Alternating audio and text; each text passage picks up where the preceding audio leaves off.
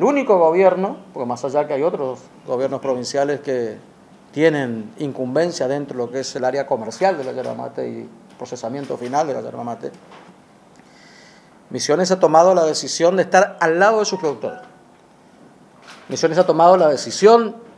de decirle al productor yerbatero: nosotros vamos a devolverle en algo muy importante, que es el cuidado y la protección de la salud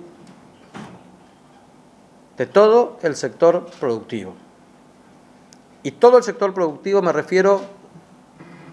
en especial en una primera etapa al sector más vulnerable dentro de la cadena productiva, el pequeño productor. El pequeño productor. El pequeño productor es el eje, sujeto y objeto de las políticas públicas de la provincia de Misiones, porque es el que hace y genera lo más importante que tenemos los misioneros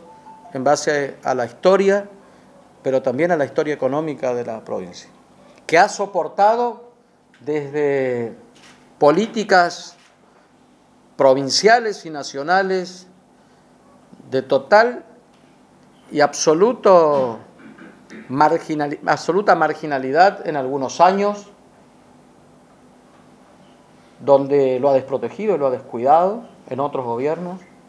Este gobierno ha decidido tomar el toro por las astas en esto